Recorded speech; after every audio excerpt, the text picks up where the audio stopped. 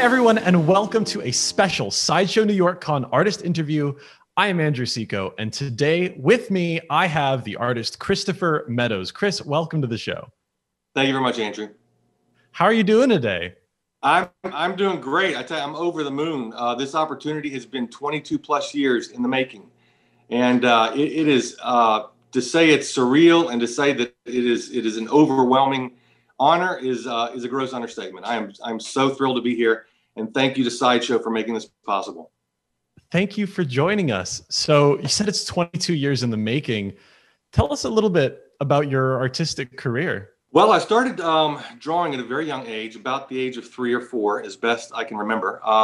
And I was always drawn to comic book characters. To me, they just sort of, literally leapt off the page, and there was a certain story element that was told visually. Of course, my favorite characters were, Superman, Batman, Spider-Man, the Hulk. And I started learning to draw by wanting to be a comic book artist. I would copy comic book covers and interior panels. And that's where I got my start. And then that sort of evolved into, the age 10 or 11. My grandmother, my paternal grandmother, was an oil painter.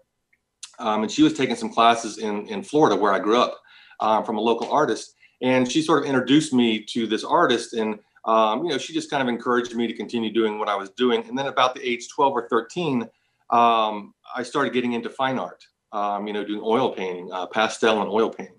And I really loved that, especially I kind of started out doing caricatures first, about age 11. And then that evolved into doing portraits. Typically you do portraits first, and then you evolve into caricatures, because caricatures are right. sort of an exaggerated portrait. But I kind of went the backward way, which tends to be how I tend to do things. I kind of learn things, I guess, maybe a little bit in reverse. But that's how I got my start artistically. Continued through high school, and then went on to a junior college. I took 2 years at a junior college in Florida, Central Florida Community College. And at the time, in November of 1991, I had a one-man show. And I believe to this day, I still own the title of being the only student to ever be awarded a one-man show. I had 31 pieces. Yeah, it was great. It was awesome. I mean, yeah, I got newspaper coverage. And it was really cool. And then I finished my 2-year degree, and then was looking around at art schools. 2 years before, I was looking at Ringling. And then, it's always about a girl, right? The story's always about a girl. So my then girlfriend was moving to Atlanta to be with one of her sisters and go to school here. And, I thought, well, if I go to Ringling, I'm going to be 9 hours by car from her. But if I go to Savannah College of Art and Design, I am 4 hours by car. So I was shooting for Savannah College of Art and Design. And, things sometimes happen sort of fortuitously. That was really, I think, the better move for me. I remember sitting in front of the registrar with my grandmother. We had come up on a weekend during the summer of '92. I'm talking to the registrar, and all of a sudden, the head of the illustration department, a lady by the name of Julie Mueller-Brown, very bohemian, was passing by the office. And the registrar called out to her, says, "Julie," she says, "come in here a minute." She says, "I want you to look at this young man's artwork." And back then, we're talking 92, this is, pre-digital age. We had these things called slides. And so, the registrar hands Julie my slides of my presentation artwork, my portfolio. And Julie, holds it up, up to the light, and she's looking over the top of her glasses, and she looks at me and she says, "What did you say here? What is your professional move?" And I said, "Well, I really want to be a painter." And she said, "No." She said, "You could actually teach the painting department." She says, "You need to be an illustrator." And of course, when she said illustrator, I just lit up, because all of my heroes were illustrators.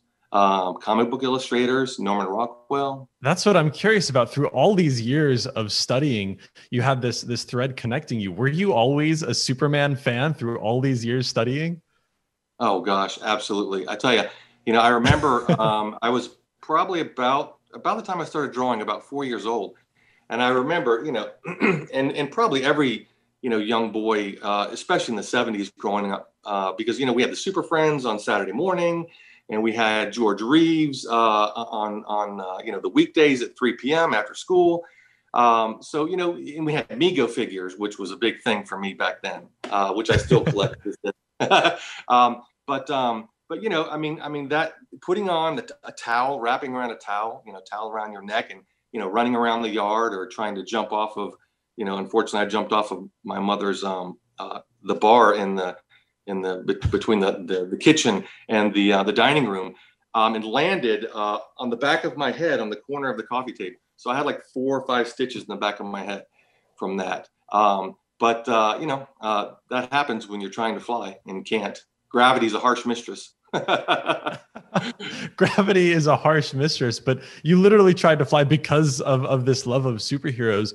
Tell us about your whole love of Superman. How did you come to love Superman? How does he resonate with you? We lived for that as kids. We didn't have video games and things like that. We had to create using our imagination. So, I'd go out and play with my little brother, and we'd have like little Mego, WrestleMania fights with Mego figures. Who's going to win today, Superman or Batman, the Hulk or Spider-Man? So those were things that inspired me and resonated with me about the character. How did this Superman fandom lead to the painting behind you? Well, that's a very interesting and convoluted story. And probably the best way to address that would be I was looking for an extended version of Superman the movie, and it would have been March of 1997. And I called around every comic book store here in the Atlanta area that was listed in the phone book. There's no internet back then. And I reached a guy at a comic book store who knew Jim Bowers. Jim Bowers of capedwonder.com. And again, this was pre-capedwonder.com. But he said, if there's anybody out there who knows if there is a copy available of Superman the movie in extended form, Jim will know it. So he gave me his phone number.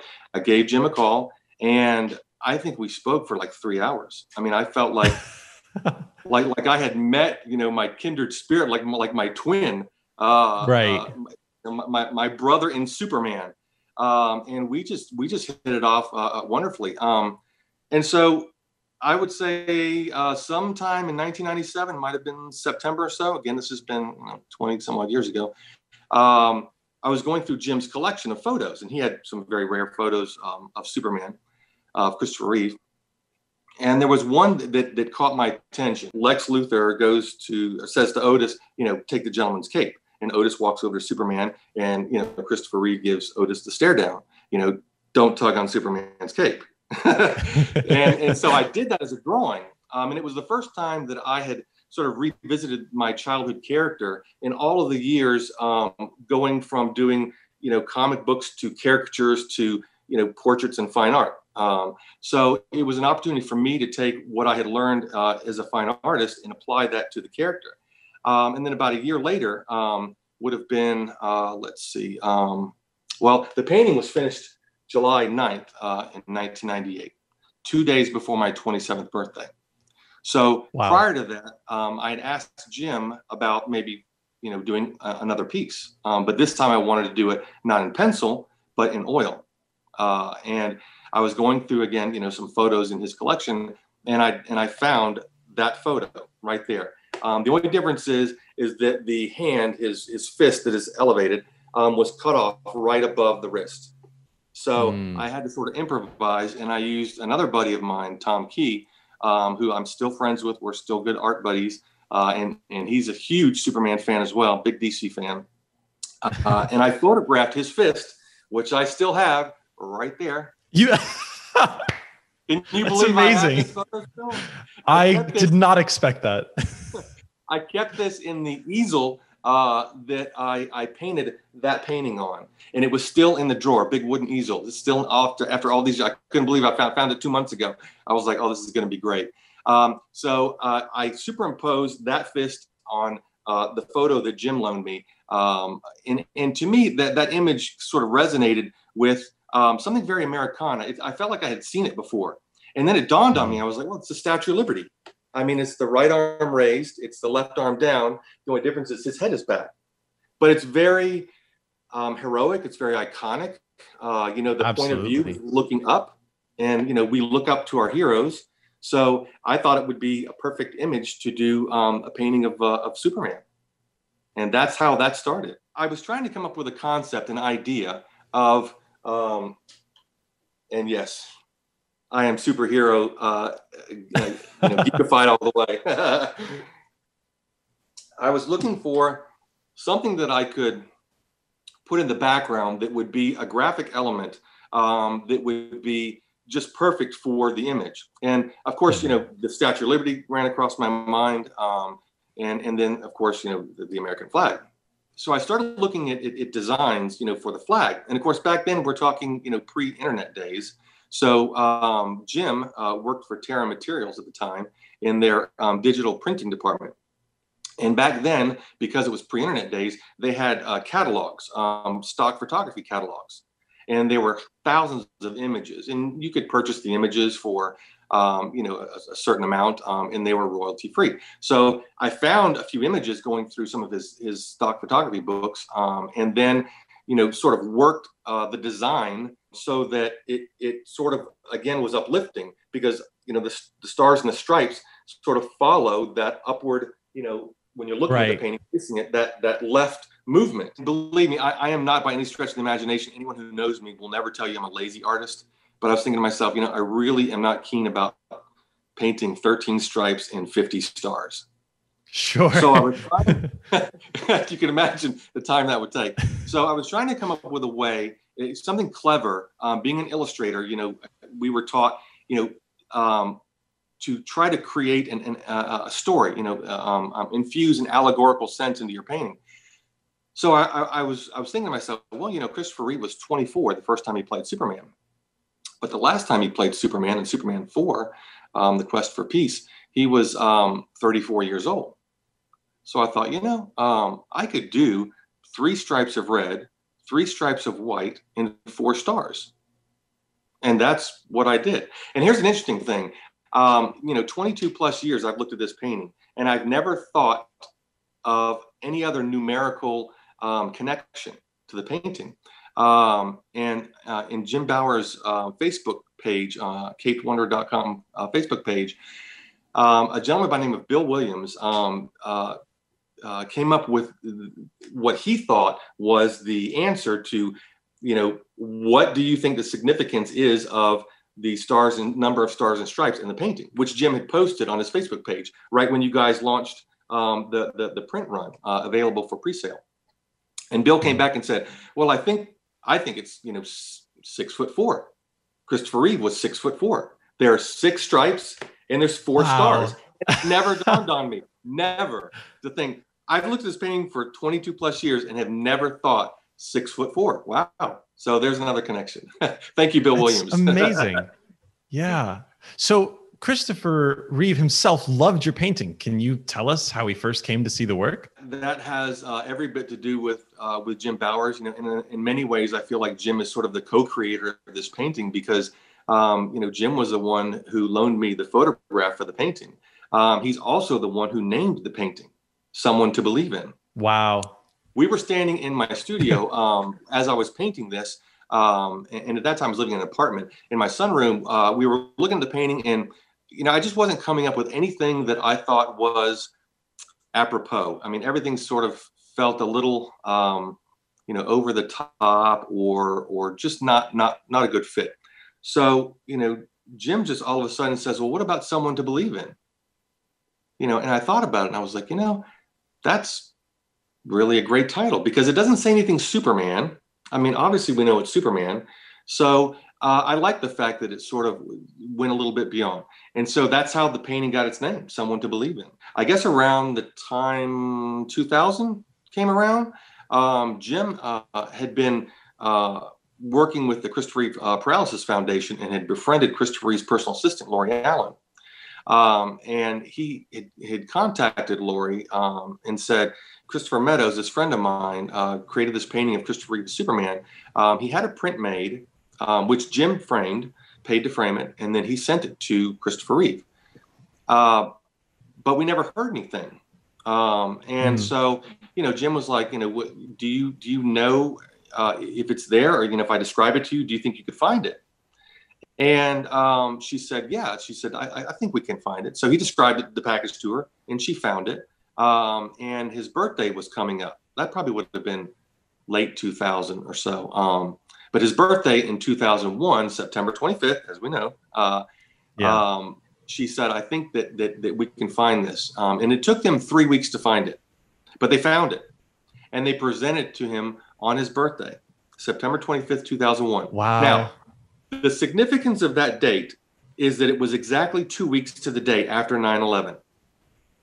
And for those of us who lived through 9/11, that was probably the greatest period of American nationalism since World War II. I mean, you had people that were running into burning buildings, saving people they didn't even know. It wasn't about, I'm white, you're black, I'm Catholic, you're Protestant. It was, we're Americans. And so I think that was very strong in the American mindset, and also in Christopher Reeve's mindset. So seeing that painting 2 weeks after 9/11, when we saw American flags being waved everywhere in this country, I think really resonated with Chris. And I think he was very, very impressed by the fact, which he mentions in his letter to me, thank you letter to me, about the likeness, or the similarity in pose to the Statue of Liberty. And I have the letter that he sent me framed behind me there. It took me 7 years to get that framed. I was so afraid that something was going to happen to it. The framer would, spill something on it, or it would get ripped, or possibly even stolen. But I have that letter there, and I remember the day that Jim called me, and he said, "Are you sitting down?"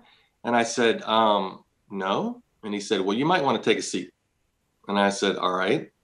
And Jim has a good sense of humor, so I was sort of used to him kind of kidding me or ribbing me about things. Right. And he goes, "You're going to get a letter from Christopher Reeve." And there was this probably 2 or 3 second pause where my mind was trying to wrap myself around what he had just said to me. And I said, I just kind of laughed, and I said, "Yeah, really? Okay." Very funny. I said, "Seriously though?" And he goes, "No." He said, "You're going to get a letter from Christopher Reeve." And I said, "Why?" And he said, "He was so impressed with your painting, the print of your painting that we sent him. He said, he wants to thank you personally." And Jim told me that Chris had a photo signed by the NASA astronauts at that time that was hanging in his office. And he took that photo down and replaced it with the print of my painting, Someone to Believe In. So that when you walk in his office, that's the first thing that you see. And Chris said, everyone that's come to visit me since I've had that hanging on my wall has commented on it right away. I don't know if you can see that, if I put that up close enough there. But that's the letter. Kind of see it, yeah. Wow. And then that's the envelope. I didn't throw away anything. I love that the envelope is framed too. Absolutely. This thing is my most prized possession. I tell you, God forbid, if my house ever catches fire, I'm running out the house with my wife, my son, my dogs, and this print. There you go. This letter. So October 2nd, 2001. Dear Chris, over the last 22 years, I've received enough Superman paintings, posters, lunchboxes, and memorabilia to sink a ship. I've always treasured the best letters from fans, and some of the other items have done well at auctions for charity. I have to say that your painting is by far the best, most accomplished, and significant Superman gift I've ever received. I've already hung it in just the right place in my office. When you come in, your eye goes straight to it. Almost all of the visitors I've had since I put it up have praised it right away. I'm especially impressed by the muted colors of the flag behind me and the obvious similarity to the Statue of Liberty. I don't remember ever striking that pose for any photograph or scene in the film that makes your interpretation and its symbolism completely unique. Thank you so much for being the one to finally present me with a portrait of Superman that truly makes me proud. Sincerely yours, Christopher Reeve. Now, this letter was dictated by him, obviously, being paralyzed, he couldn't write it himself. And then it's signed at the bottom, Christopher Reeve, in parentheses, LA, for Lori Allen, his personal assistant, who had the legal right to sign his name. So this to me is going when I get buried someday, this is going with me. Right. Oh, that's absolutely amazing. That is an absolutely incredible story. Thank you so much for sharing the letter, the story of how he got it and how he loved it so much. Sideshow is delighted to make this painting available as a fine art print in a limited run of 500, and you can find it at sideshow.com.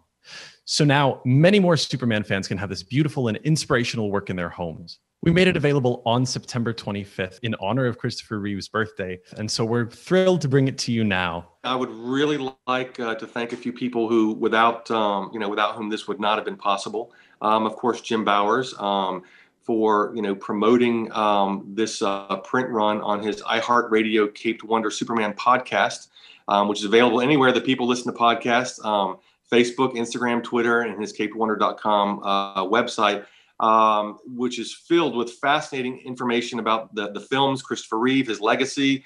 Thank you, Jim, my super friend of 23 plus years and counting. Without you, none of this would have been possible. Also, I want to thank my friend Tom Key, for his use of his super fist that replaced the fist that was missing in the image that Jim loaned me. Also to my buddy Tim Hansen, costume fabrication manager at Sideshow Collectibles, who's also doing a really great sort of a parallel creation, 3D premium format statue. We kind of started this process at the same time, and we've kind of been, just geeking out over this whole process of being able to celebrate the legacy of Christopher Reeve. And so thank you to Tim for passing my information along to Gracie Bifulco. And of course, Gracie Bifulco, the super girl that she is, she's been wonderful. I've really enjoyed working with her. She is the fine art print program manager at Sideshow. Chris, thank you so much for joining us. Thank you, Sideshow team, and all of you folks at home who are going to be watching this. Stay tuned for more Sideshow New York Con, and don't forget to let your geek side show.